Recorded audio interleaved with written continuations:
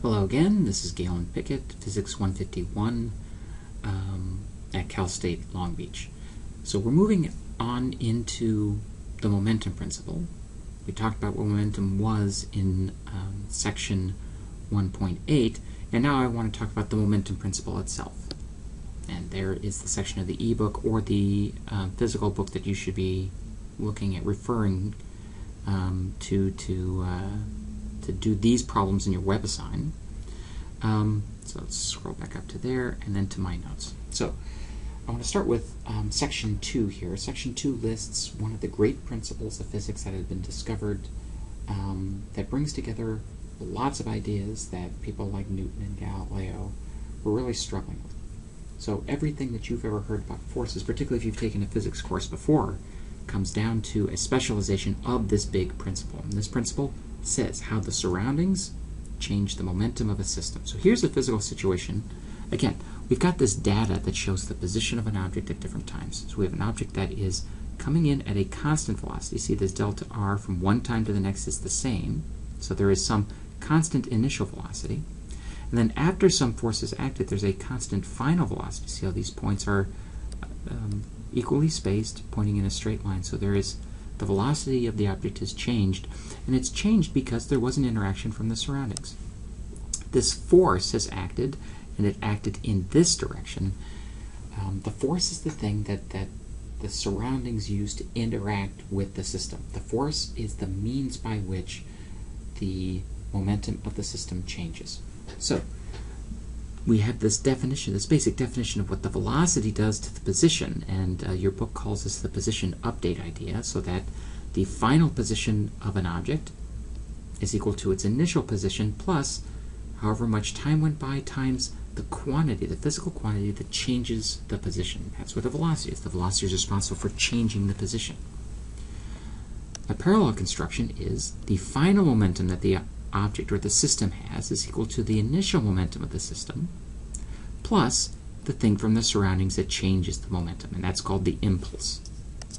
The impulse from the surroundings.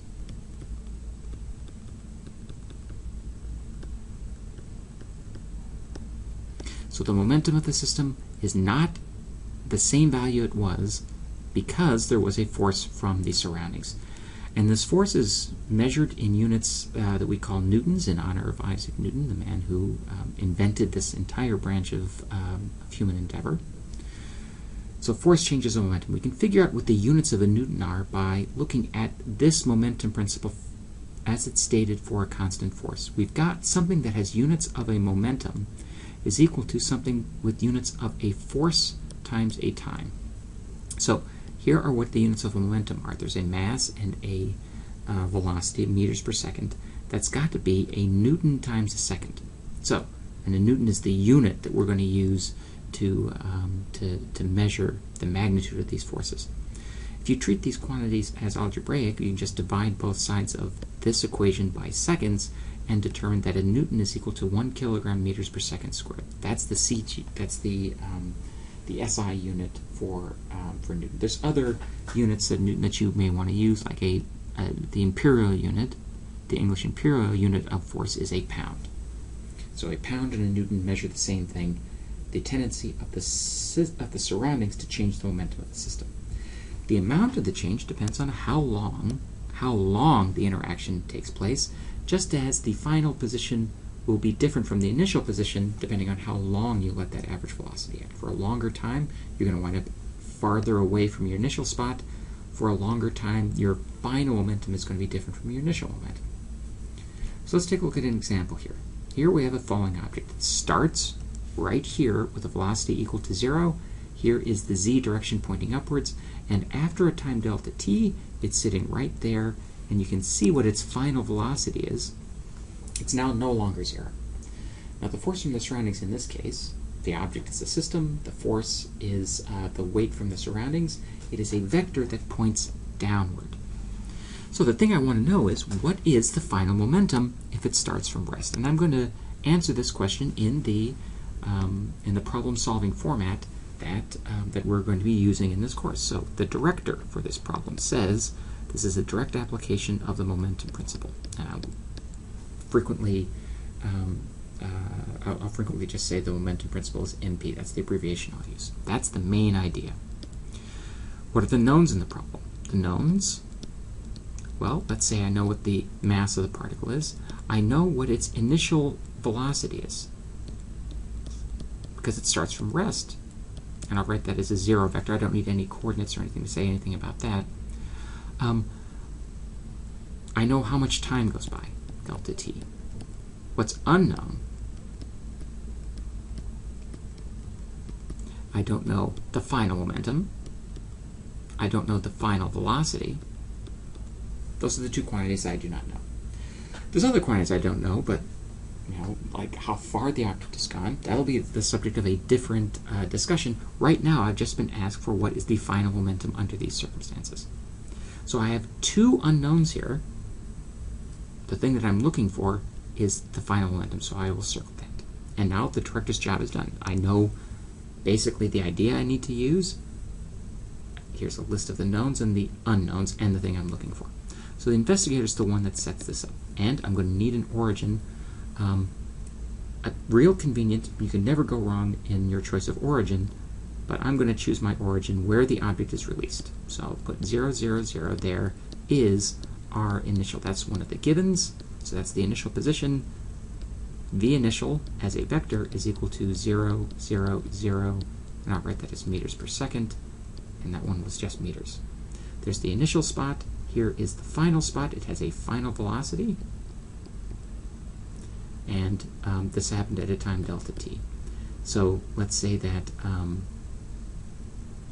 that's the x direction, that is the z direction, and then the y direction would be going in.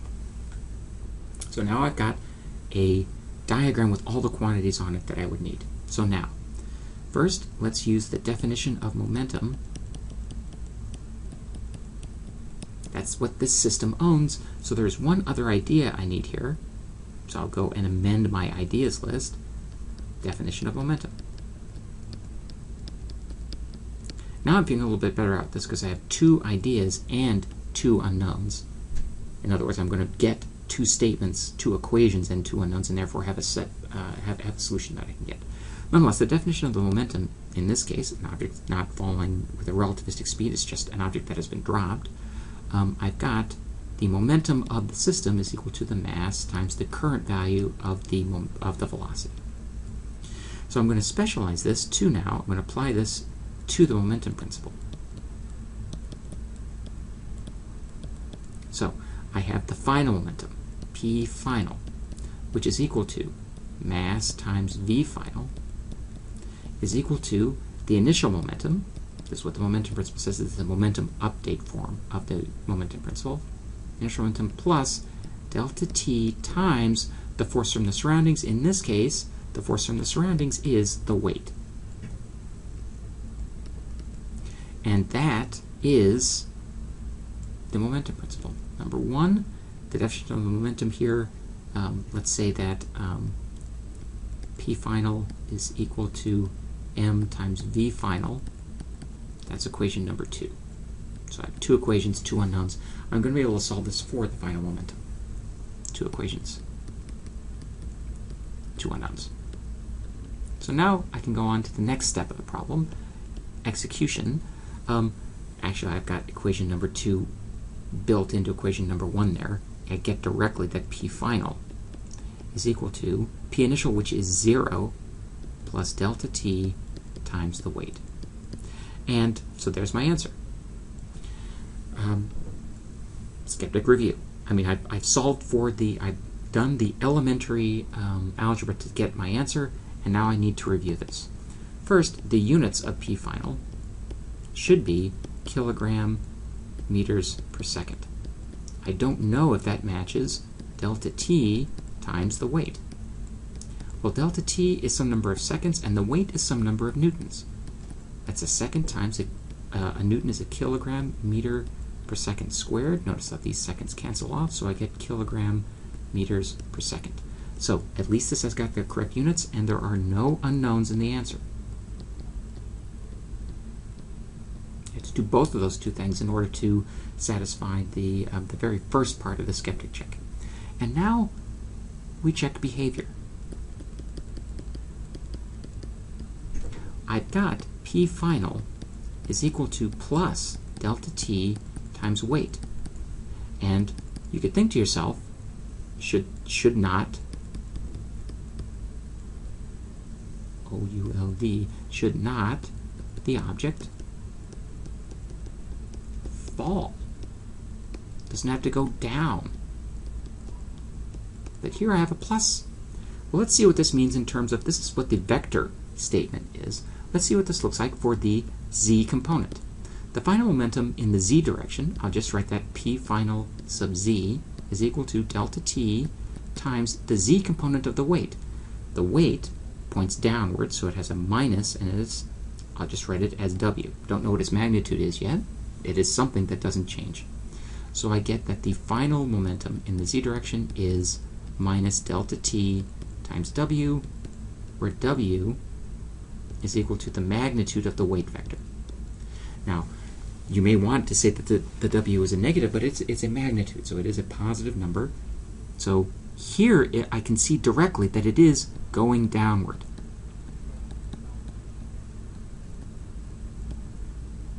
The z component, so the z component is negative. The z component is negative. That is the plus z direction. If there's a negative component to the momentum, that means it's going downward. And those are the checks that we're going to do. So I know how fast, I know what it's going. If I even wanted to know how fast it was going, that was not what was being asked for, I could tell you what v final was. V final in the z component would be P final z divided by m, and that would be minus delta t w divided by m. So I could tell you how fast it was going if I wanted to. Wasn't what the question was, but I've got what the final momentum is, and now I got what the final velocity is. And that's as far as I needed to go.